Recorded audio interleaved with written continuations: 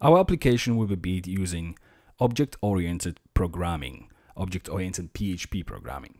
What that means is that all of the functions will be stored within its specific class, which is also called object. So let's say we have basket as an object, we have business as an object, we have catalog as an object, we have countries as an object, and so on. So every single element of the application will be within its own class. But I'll explain a little bit later on. Now let's just start with typing inside of our index.php, opening PHP tag and require once function to include one of our files. And we will be including a file which we create in just a minute, and it will be inside of the inc folder, and it will be called Autoloader.php. Okay, now if we copy the name of the file, create a new folder inside of the root directory of our site called inc, and inside of this folder, let's create a new file called Autoloader.php. Inside of the Autoloader.php, if we open the PHP tag and start typing function, 2 underscores autoload.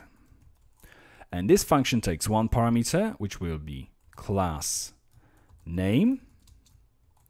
Inside of this function, first thing we're going to do is we will explode our parameter and put it into array. So class as a variable, which will become an array, and function explode.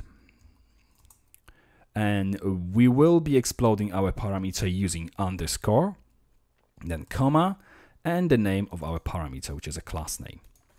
Now what it basically does, it uses underscores to divide any sort of class name which we're gonna be passing into Autoload function, and puts all these elements divided by this underscore into array. So let's say we have name like front controller, then front will be the first element of the array, controller will be the second one, because they are concatenated with this underscore, which is used here as a divider. After this, we will create a path variable equals now function implode, which is the opposite of explode. Implode will concatenate the string, concatenate the array, and as a concatenator we will use the /, and we'll use our array, which is a class, dot, and .php extension right at the end. This way, let's say we have, as previously used, front controller, then front would be used as the output of the path would be front / controller.php. That means we go to the front folder and we're looking for the controller.php file. So this is basically what path variable will look like. Now require once again, and this time we simply require our path. So that's everything here.